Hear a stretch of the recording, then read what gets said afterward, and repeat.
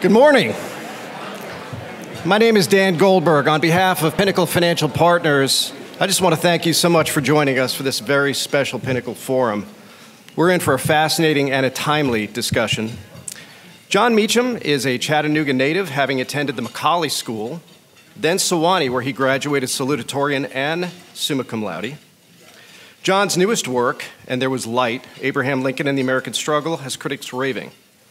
The Washington Post called it a guiding light for our times, and I think you'll agree that it's an important reminder of why our morals and strong convictions of what's right is so important in our country today. Jon's other recent works include The Hope of Glory, Reflections on the Last Words of Jesus from the Cross, and His Truth is Marching On, John Lewis and the Power of Hope. Both were New York Times bestsellers. In that same year, HBO aired a documentary on the soul of America, The Battle for Our Better Angels.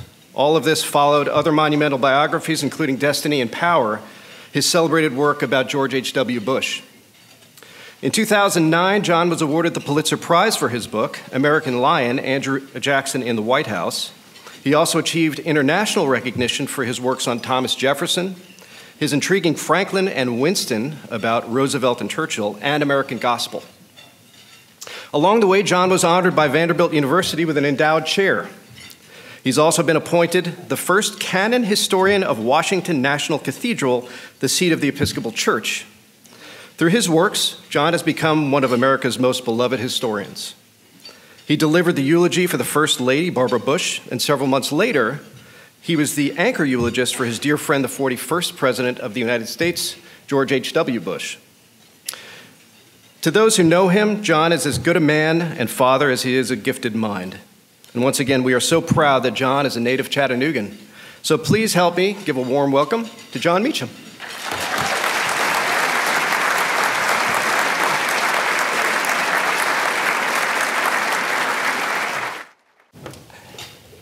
So I was thinking, yeah, I am all those things.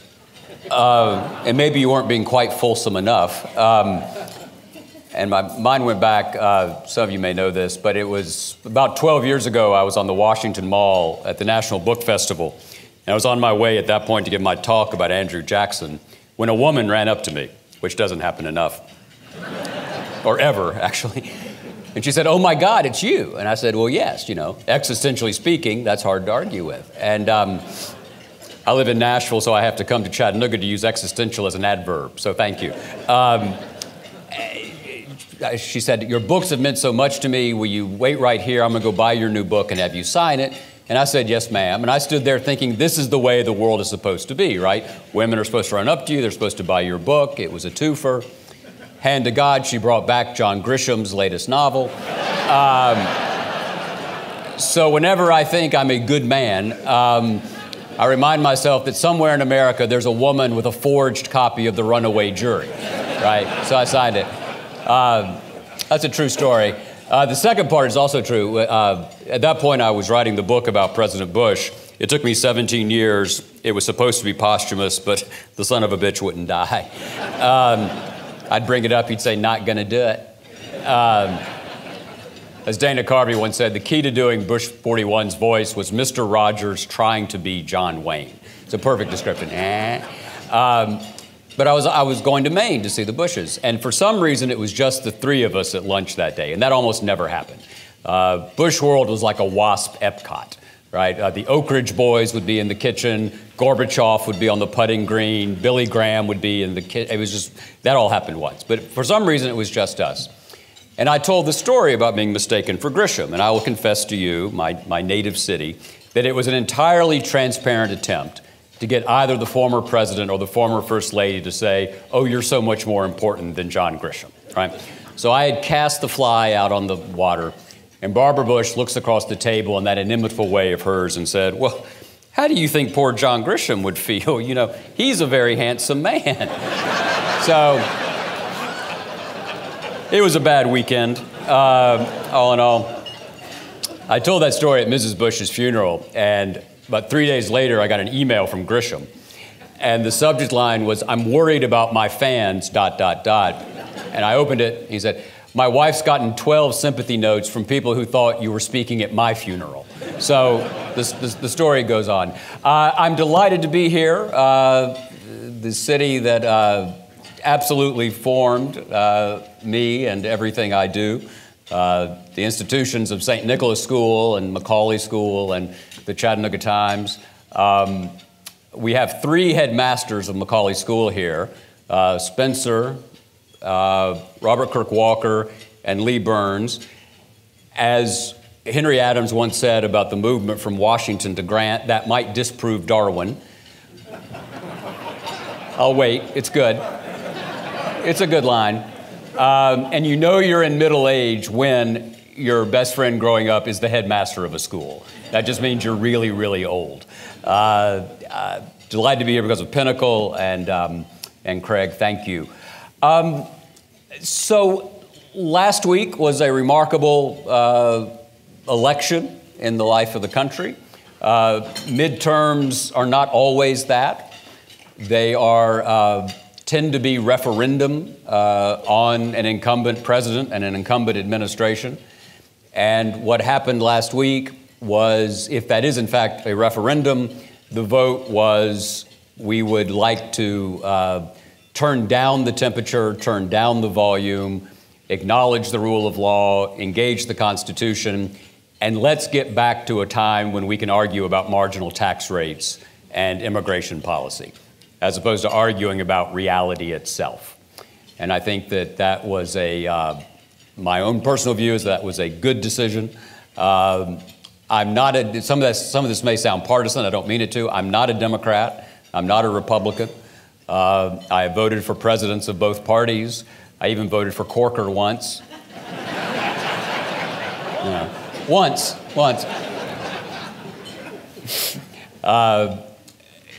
And I really do believe that there's something in the essence of Chattanooga and of Tennessee that is of national utility, which is a focus on policy choices, prosperity, equality, opportunity, with a focus on solving problems as opposed to taking every possible argument to total war. Politics at its best is a mediation of differences. It's not a arena in which we go at each other's throats constantly. And when we can do that, and the best part of the Tennessee tradition has been to do that, we are, I think, in a better place nationally as well. I want to talk about a couple of characteristics that I think managed to prevail in the last week or so. And without these habits of heart and mind, I don't think we can stay on this track. One is curiosity. We need to be interested, not simply in what one another thinks, but in the broad forces that are shaping the world we're in. That requires us not to always think before a discussion starts that we have the answer. Reason, experience, changing data, changing circumstance, that's the nature of a fallen, frail, and fallible world. And if we don't acknowledge that and don't seek to understand, then we fall back on that total war. And democracy is actually quite counterintuitive because we're wired to take as much as we can in order to make sure we have enough, right? That's what we've been doing since we climbed out of the sludge.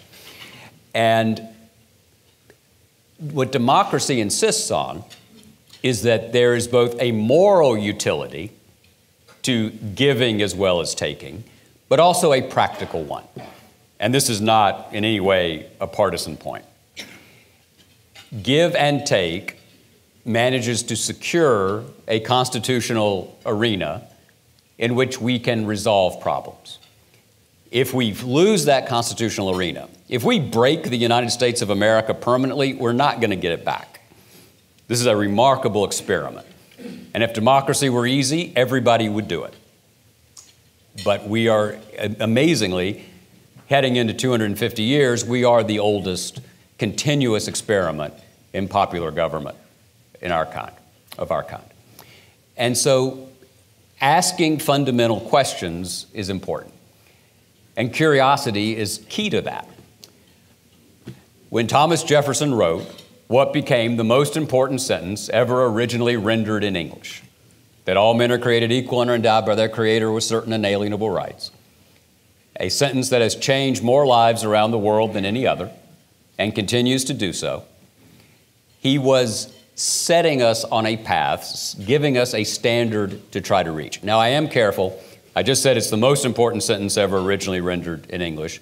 Reminds me of the story about the Texas school board candidate who was against teaching Spanish in the public schools and said on the stump one day, if English was good enough for our Lord Jesus Christ, it's good enough for Texas. So, how that sounded in the original Aramaic, I don't know. But when George W. was governor of Texas, I told him that story. He went, that's pretty funny, asshole. So we go on. But Jefferson wrote that sentence not simply because he was a bright young politician of Virginia, though he was, but because he had been curious about what was unfolding in the Western world. And so what had been unfolding in the 3 or 4 centuries heading into Philadelphia in 1787? Gutenberg, the introduction of movable type, which democratized information, the Protestant Reformations, the translation of sacred scripture into the vernacular, the scientific revolution, the European Enlightenment, the Scottish moral enlightenment, an entire reorientation of the world, if you think about it, from being seen as vertical, where popes and princes and prelates and kings were, either by an accident of birth or an incident of election, were given authority over all of us. That's the way the world was organized for millennia. What the American experiment was about was making that vertical experiment more horizontal. That we, in fact, were born with the capacity to determine our own destinies. It's a biblical understanding of human equality. It found political manifestation in the Western liberal tradition, and its fullest political manifestation in the United States of America in the Declaration of Independence. Jefferson could not have rendered that sentence if he had not been engaged in that conversation. And so it's incumbent on us to continue to be engaged in the conversations that shape who we are. Does the rule of law matter? Do full and free elections matter? Does the truth matter? Yes, as Pilate said, what is truth? And then Jesus didn't answer in a frustrating way. When you kindly mentioned my book about Jesus, I mentioned to Corker, that was a tough interview to get. One of the things I have in common, so I've written about American presidents and Jesus. The thing they have in common is that most of the presidents thought they were Jesus. So that there's a continuum there. We have to be curious. The second is we need to be more candid with each other, not in expressing our opinions. God knows we have plenty of those. When I'm honored to give commencement speeches, something I say that, and all the grandparents love it, the kids are all hungover, so they don't pay much attention. But in terms of social media, just because we have the means to express an opinion quickly does not mean you have an opinion worth expressing quickly. And they love that. I also say write thank you notes on real paper. And what's really interesting is the kids try to figure out what paper is. So that's it. I had a student at Vanderbilt a couple of months ago who asked me about student newspapers and how we used to do them. I said, well, you'd print out the pages and you'd cut them and you'd make them into columns and then you'd paste them. And this young woman raised her hand and said, oh my God, that's where cut and paste came from. And I was like, shit, I'm old. I said, well, what do you think CC means? They said, well, I don't know. I said, carbon copy. She said, well, we're against carbon. I said, not that kind of carbon. But we need to be straightforward and honest about what we're facing. And that's really hard. This is a city that is based on politeness. It's based on manners. I do what I do because my grandfather used to take me to court when I was a little guy, 6 years old. I've always wondered what the defendants thought I was doing up there. But we would sit at the Reed House and with, district attorney and Ray Brock and others. And it was about being polite. And that's great. I will say my first journalistic inquiry, just parenthetically, was about Bookie Turner. Y'all remember Bookie? Yeah. So when I was about 7, I asked my grandfather, why do they call Commissioner Turner Bookie? Yeah. That's probably someone's cousin. And he said, well, I don't know, you should go ask him. So I trundled over and I said, Commissioner Turner, why do they call you Bookie? And he said, son, it's because I love to read. Now, you may remember the grand jury disagreed. They found it more of an occupational descriptor, but that was the beginning of, that was the wing of a butterfly. So we're built to be polite, but we need to be candid. We need to be honest about what we're facing. And we are facing, there are significant forces in the life of the country. Again, I'm not saying this as some crazy MSNBC liberal, which is redundant. That's like the Darwin joke. It's funny. I'll wait.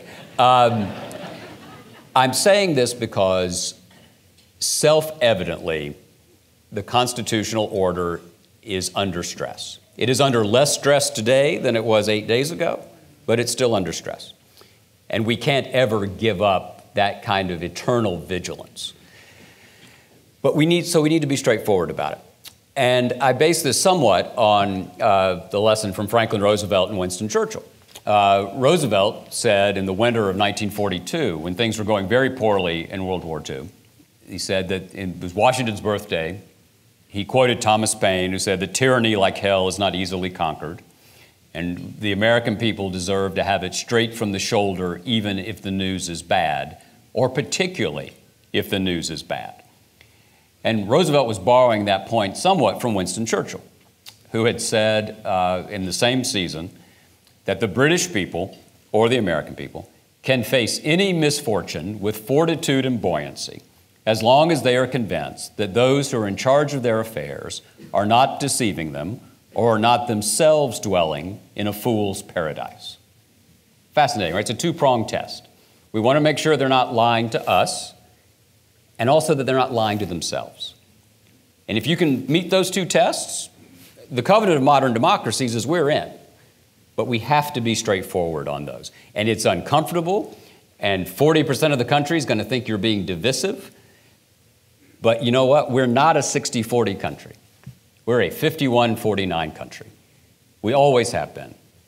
There are only 3 presidential elections since World War II where 60% of us agreed on who should be president of the United States. 1964, 1972, and 1984. Otherwise, we're very, very narrowly divided. I admire my friend Senator Corker and Governor Haslam and so many others, not least because I don't have the psychological wherewithal to know that when I go out in the world, just about every second person I see would like to fire me. Right? I mean, with you, it's probably more. But that's why he quit. Anyway, I am so glad I'm here. This is the only time I've been able to do this to Corker and he hasn't talked back. This is just fantastic. This is fantastic. I've always wondered why we have 2 mayors of Chattanooga here. You're the best job in the world and you go to the Senate. I still don't understand that. Not a wise choice, but if you're mayor of Chattanooga, just stick with it. Without understanding that we are narrowly divided, and at our best, we will be narrowly divided, then we set expectations in a way to be inherently frustrating. What we have to do, both as citizens and office holders, the leaders and the led, is understand that if we pull this off 51% of the time, that's a heck of a good day. I would argue that's true in our own lives as well. I've written about the soul of the country. Soul in Hebrew and in Greek means breath or life. I learned this first from John Strang of Macaulay School, 7th grade Bible teacher whose most famous extra credit question was, Who was on the road to Damascus and where was Saul going?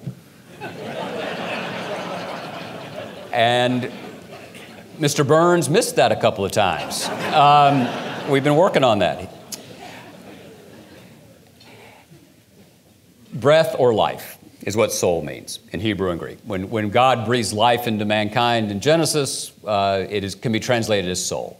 When Jesus said, "Greater love hath no man than this, than to lay down his life for his friends," life could be translated as soul.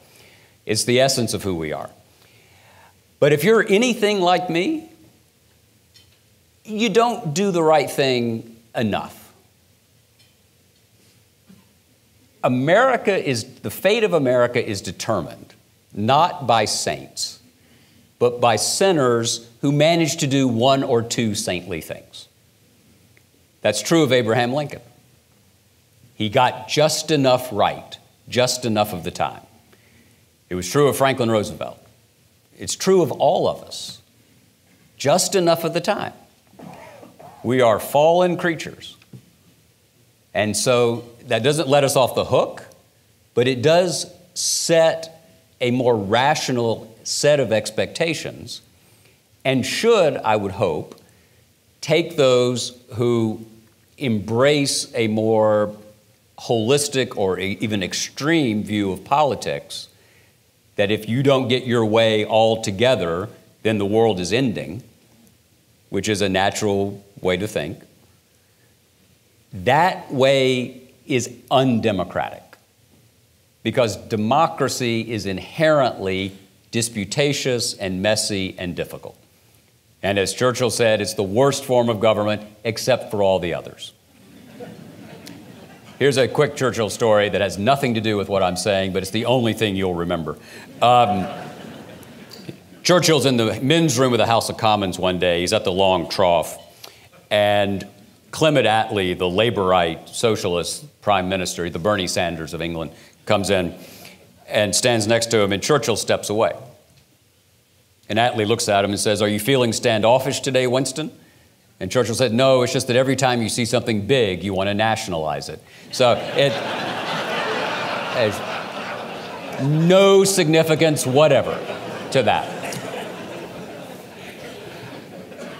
We need to be straightforward about what we're facing. And what we're facing continually is a struggle between our appetites and our ambitions and our better angels. Every hour of every day in our own lives, and then when we look outward, that's true in our political life. The third thing we do need is conviction. We need to believe something. And I don't really care what it is necessarily, but there needs to be a large moral commitment to something that is bigger than our own perpetuation of power. And this is where Abraham Lincoln's true greatness lies. Abraham Lincoln was fundamentally anti-slavery. Now, as you all may remember, every abolitionist in America in the 19th century was anti-slavery, but not every anti-slavery politician was an abolitionist. There were degrees, there were gradations of opinion. What Lincoln wanted to do, rather like Churchill in 1940, was keep slavery in its existing sphere. It's why he was so determined not to give in at all once he became president. There was a perfectly rational compromise. People like me on television would have said, "Oh, this is a very wise thing to do," put on the table after he won the presidency. From the senator from Kentucky, it's the kind of thing we always did in America. We always compromised. The compromise was to take the Missouri line from 1820, take it out to the east coast of California, let slavery take root in what became Arizona and New Mexico, and then the Civil War would have been avoided. Lincoln said no. William Seward, the Secretary of State and arguably a more influential Republican politician, was for it. 20,000 merchants in New York sent a letter in support of it. All the wise guys were for it. The press was for it. Lincoln said no. Why? Because he actually listened to what the white slave interest said. And what people like me, who looked like me, were saying in 1860-61 was not that slavery was simply going to be contained to what became the Confederate States of America, but was going to be expanded. It was called the Golden Circle, the Knights of the Golden Circle. John Wilkes Booth was associated with the Knights of the Golden Circle. The center of that circle was Havana. 4 presidential administrations heading into the Lincoln administration had attempted to add Cuba to the United States, not for the cigars, which would be fine, but because it was going to be a part of a slave empire. Nicaragua, parts of Mexico, the Caribbean, that was going to become a slave-based nation. If that had happened, which it was this far from happening, I think slavery would have endured into the 20th century, almost certainly. Lincoln said no, because he listened to what people said. He was curious about what they were saying. He was candid with himself and with his cabinet and his country about what it meant. And he drew a line. And as he later put it, and the war came. Why did he insist on that? He could have saved the Union without taking on slavery. He did it because he believed, as he put it again and again, that slavery was wrong and that if slavery endured, democracy could not thrive. Because you cannot selectively apply a universal assertion of human equality. It doesn't be, if it's a universal assertion, it's universal. There cannot be classes of people. And democracy requires what he called the last best hope, borrowing that phrase from Jefferson, who called it the world's best hope. And on this Saturday, I'm sure you all will be having cupcakes. This is the anniversary of the Gettysburg Address. Big day, I know. In Dorkland, we love it. We get our pocket protectors, we put on our hats, it's great. When he said, this was a nation conceived in liberty and dedicated to the proposition that all men were created equal, he meant everyone.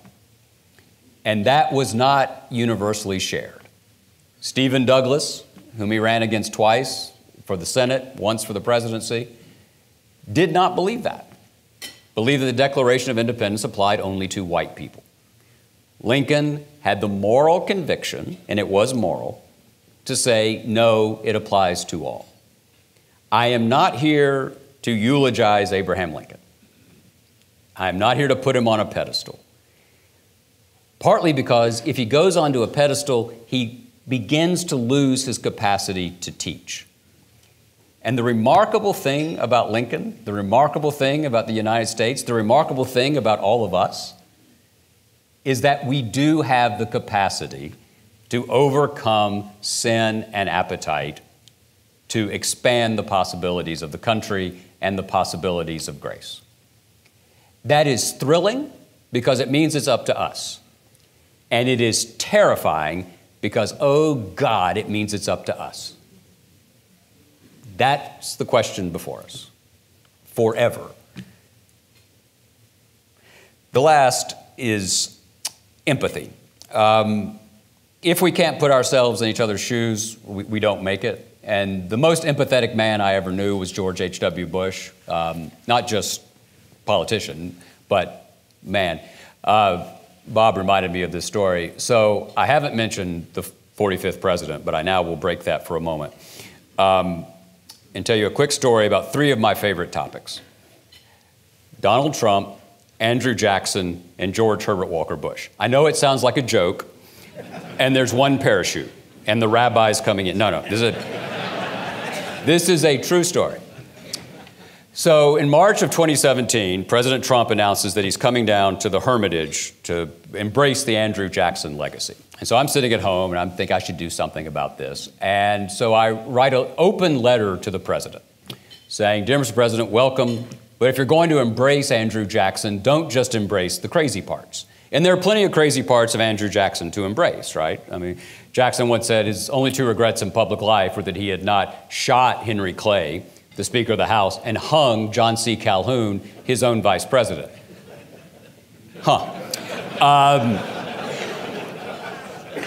The past is prologue, as Shakespeare said.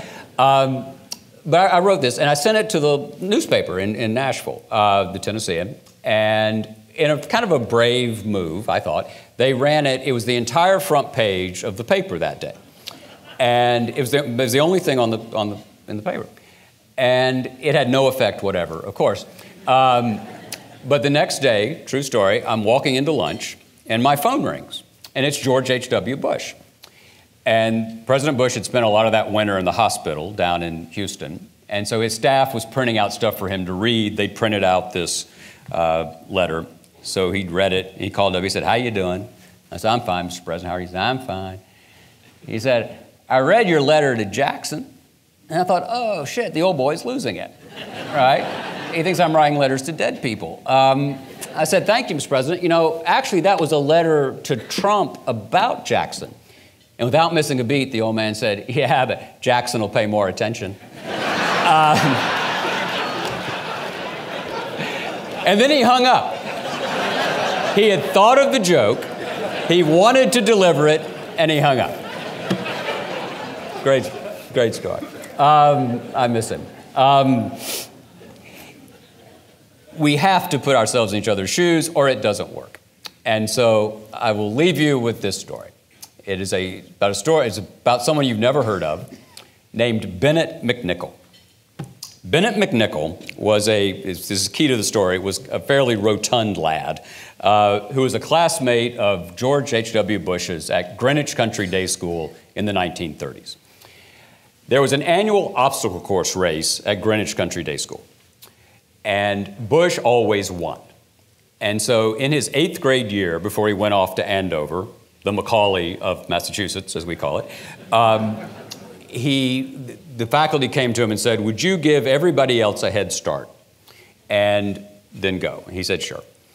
So everybody goes, Bush goes. He's going through a series of narrow barrels on the ground that's part of the obstacle course, and he pops out and he looks to his right, and Bennett McNichol is stuck in a barrel. So think about that. You're the fat kid. You're stuck in a barrel. The future commander-in-chief of the United States is looming over you. It's a moment of maximum adolescent humiliation, right? What does Bush do? He reaches down, he pulls him out, he says, "Come on, Bennett, we'll finish this together." Biggest moment of Bennett McNichol's life, because he tied George Bush in the annual obstacle course race. Sweet schoolboy story, right? The kind of story you would think a political family would tell about their patriarch to show what a great guy he is. Here's the thing. I didn't hear that story from a Bush. I heard it from a McNichol. The guy told the story for 70 years because it was the nicest thing anyone had ever done for him. And so I heard the story, so I went to President Bush. And I said, "Sir, I just heard this story about Bennett McNichol." And the first thing Bush said was, "Bennett, he loved lunch." I said, "No. Not the point, sir." He says, "He's still big?" I said, "Sir, let's focus. Let's focus. I said, "Why did you pull him out of the barrel?" And President Bush looked at me genuinely as if I were crazy. And he said, "Well, I'd never been stuck in a barrel before, but if I had been, I'd want somebody to pull me out. You idiot, you know." Note what he did not say. He did not say, "I pulled him out of the barrel because the Bible told me so." He didn't say, "I pulled him out of the barrel because my mother taught me to do the right thing." He didn't say, "I pulled him out of the barrel because it was my moral obligation." He said, "I pulled him out because I might have needed help." If you recognize the equality and the dignity and the possibilities of another person, you are more likely to have your equality, your dignity, and your possibilities recognized. Democracy is a covenant. It is a promise that if we keep, it is more likely to be kept. And I firmly believe that within the soul of the country, within the soul of each of us, we have the capacity to pull people out of the barrel. And if we do that, we may just pull the country out too. Thank you.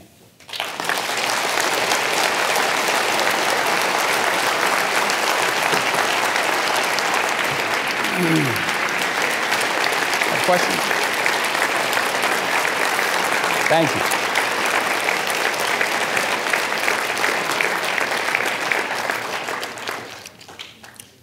Now we'll have cross-examination. Corker, what you got? Just kidding. Do not call on Senator Corker. Y'all got anything? You don't have to. I can just, sing. I did a project with Tim McGraw not long ago. I was misinformed. I thought it was going to be with Faith. And that asshole showed up. No, it's terrible. Don't make me call on people. Doctor, my doctor over here, who sent his daughter to Baylor. There is redemption. Yeah, this year. So how would you suggest that young Tell us your people... name. Tell us your name. I'm Alicia. I'm a sophomore at Baylor. Okay, speak very slowly for us.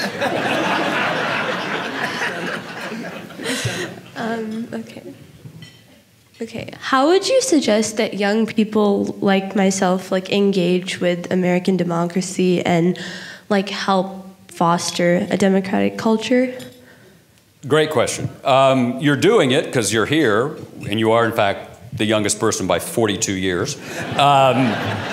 So be careful. You're lowering my demo considerably. Michael Beschloss and I have a bet. At what point will books we write just go straight to large print? You're there. It's a fabulous question. I'm being sort of a smart aleck, but I mean it. You're engaging clearly in the conversation about the country. You have to vote. You have to read everything you can and judge its accuracy for yourself, not because it comes at you with a certain visual authority. And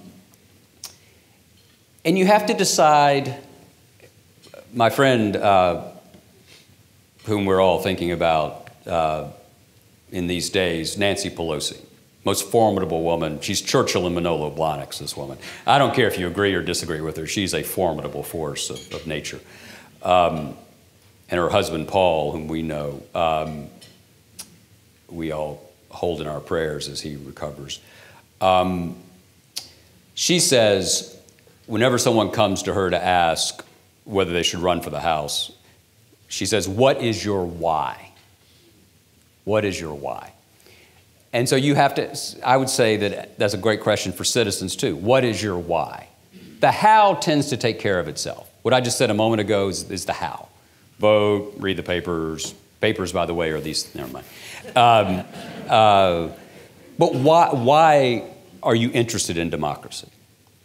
And at our best, our generations through the years have gone to Seneca Falls, have fought at Gettysburg, have fought on Missionary Ridge, have crossed a bridge in Selma, have protested at Stonewall in New York, have projected power across the world and sought to project moral force at home to make the Declaration of Independence real. And remember, when Dr. King comes to the end of the sermon to the March on Washington, his request, his claim, is not for special treatment. It's to live up to the creed that we set. You know, repressed wasps wrote this.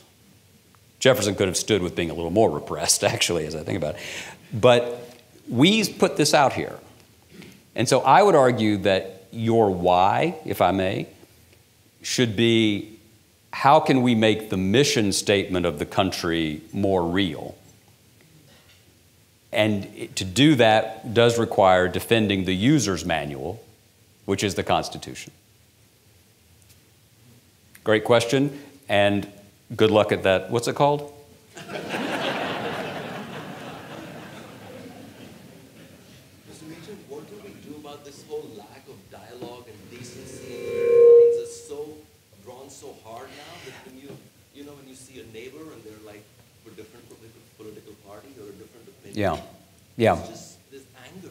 In the past, it never was. I mean, you could talk and you could agree to disagree. So Well, it's really embittering and it's dangerous.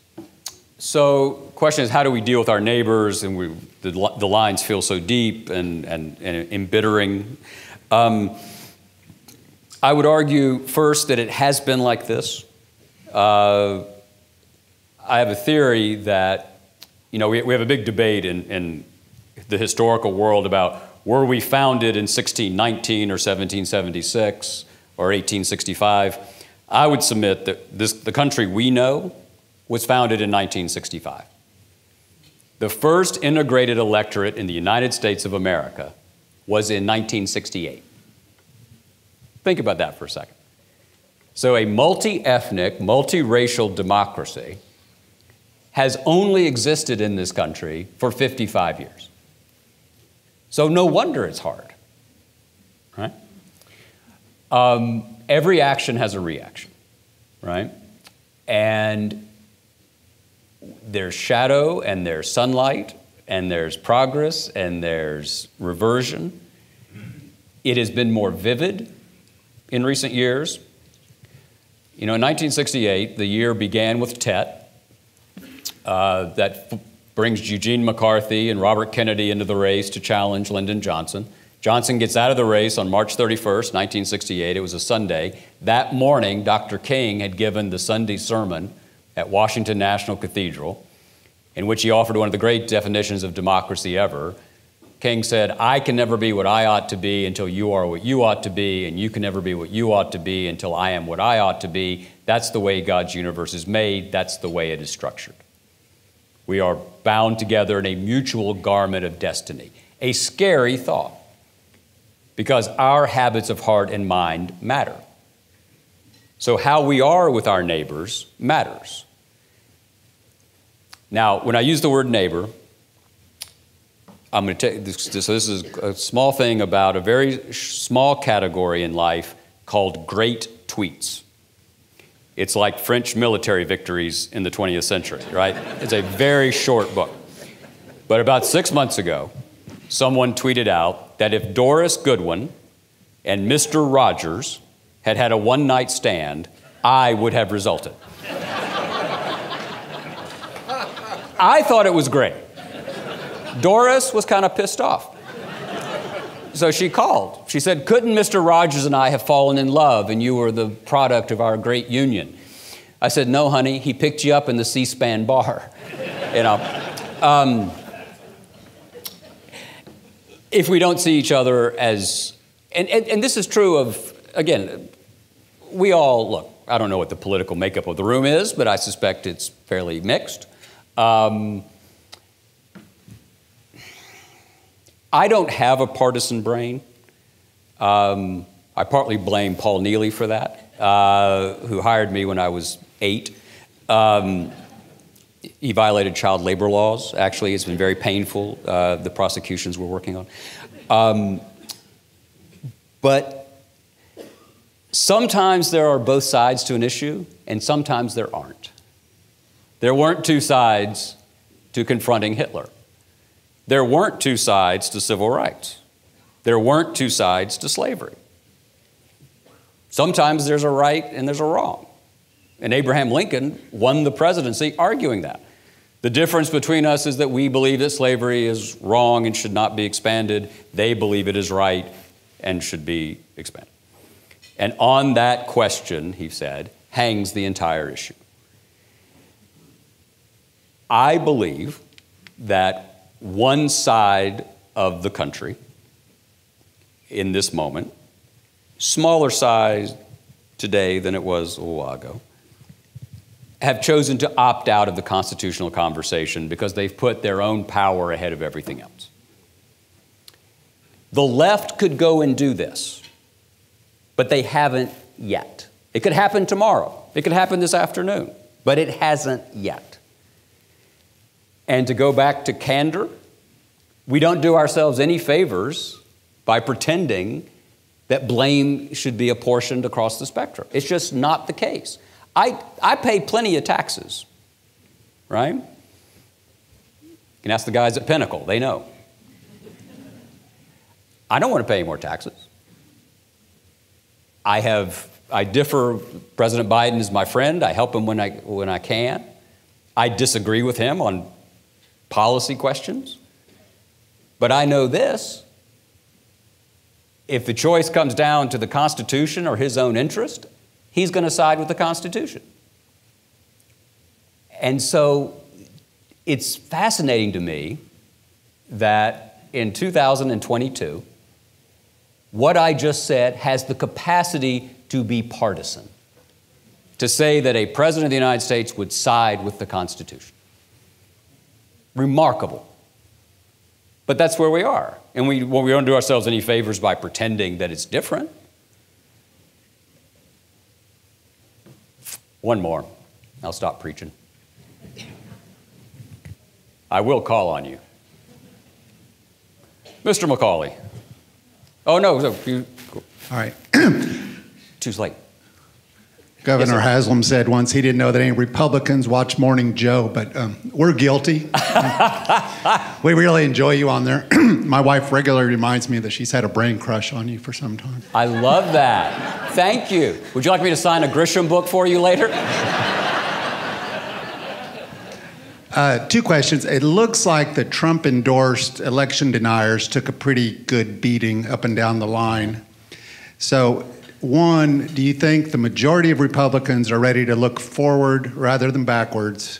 And 2, can Trump be defeated in the primaries? There are more people in this room who could answer that better, because I suspect there may be 1 or 2 of you who are thinking about it. I find here's a sentence you never thought you'd say. I found the Secretary of State races across the country, even I don't say that, to be the most encouraging, right? That the election machinery seems to be more secure. I think the Arizona result in the governorship is fascinating, and probably is the most likely sort of reality show to keep unfolding. So watch that space. You know, I grew up, one of the reasons I'm standing here inflicting myself on you is Ronald Reagan captured my imagination when I was 10. I was clearly President Bush's biographer. I'm George W. Bush's biographer. We're doing the same thing. We're doing it for 25 years.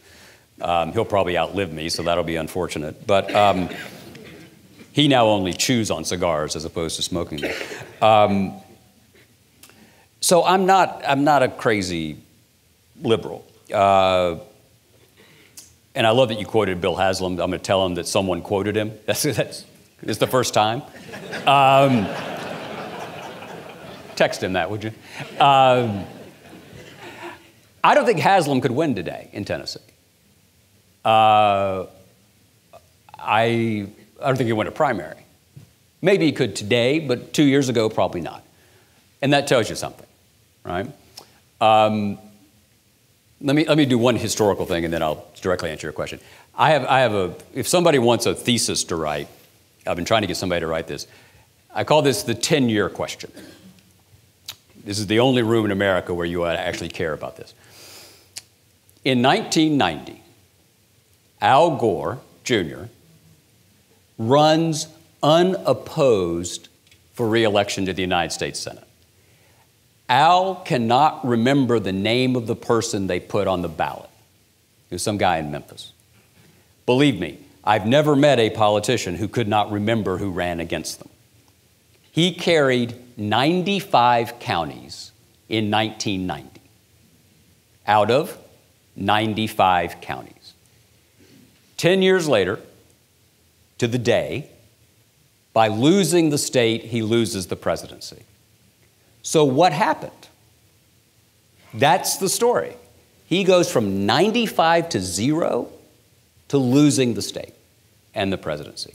So something happened in American politics and in Tennessee politics in that 10 years. So you have to sort of think about, what is that?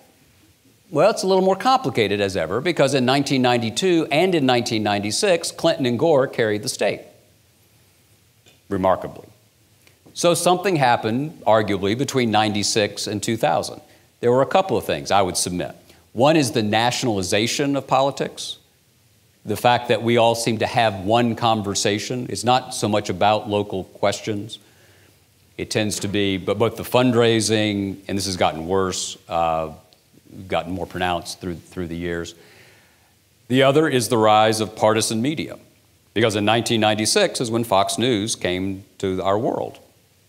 And I'm not someone who believes that you can put everything off on them, but it does have an effect. A demonstrable one, because it's the one thing that's kind of different in that 4-year period. So that's the political world we're living in. It also shows how quickly things can change, which goes directly to your question.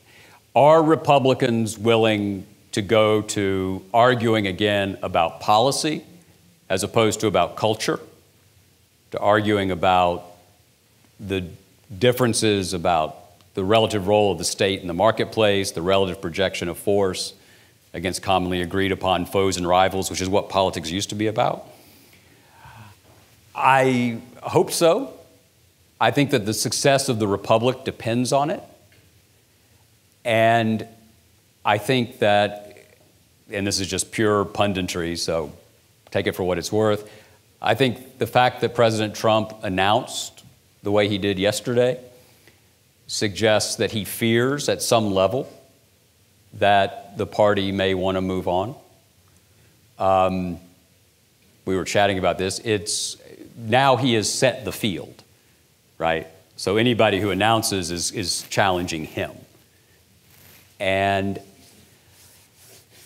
politics is always, American politics is a choice. It's not a referendum. We have a remarkable capacity to go through a presidential election, spend billions of dollars now, all this mind share, all this energy, and then we almost, before Thanksgiving, forget who the other person was, right? So no one came to the country in 2016 and said, do you want Donald Trump to be president? That wasn't the question. The question was, do you want this person or do you want Secretary Clinton? In 2020, no one said, do you want Joe Biden to be president? It was, do you want Joe Biden or do you want 4 more years of this? So until you know the choice, you can't know the direction. And, I'm a sentimentalist about these things. I'm a quasi-romantic about politics. I do think that in the end, we tend to get it right. And I welcome the day when, and I think we're closer, when a Republican presidential nominee is arguing about policy and not about vote counts. And without two functioning, reason-based, reality-based parties, the country doesn't work. It just doesn't. I'll leave you with this. I think one way of thinking about 1933 to 2017 in American life is that it was a figurative conversation and debate between FDR and President Reagan, right? That there was these two big questions about the role of the state and how do we project force. That was the conversation. And to switch metaphors to football, which is a dangerous thing for me, FDR's at the 20 over here, Reagan's at the 20 over here. LBJ was over here with FDR, George W. Bush was over here with Reagan. Most folks, Richard Nixon, Gerald Ford, George Herbert Walker Bush, Dwight Eisenhower, John Kennedy, were somewhere between the 40s. And that was the way we organized our politics. 2017 interrupted that conversation. I believe President Biden has restored that conversation. And the question that will be before us in 2024 is, do we want that conversation to continue, or do we want it disrupted yet again? And my hope is that the conversation continues. Thank you all so much.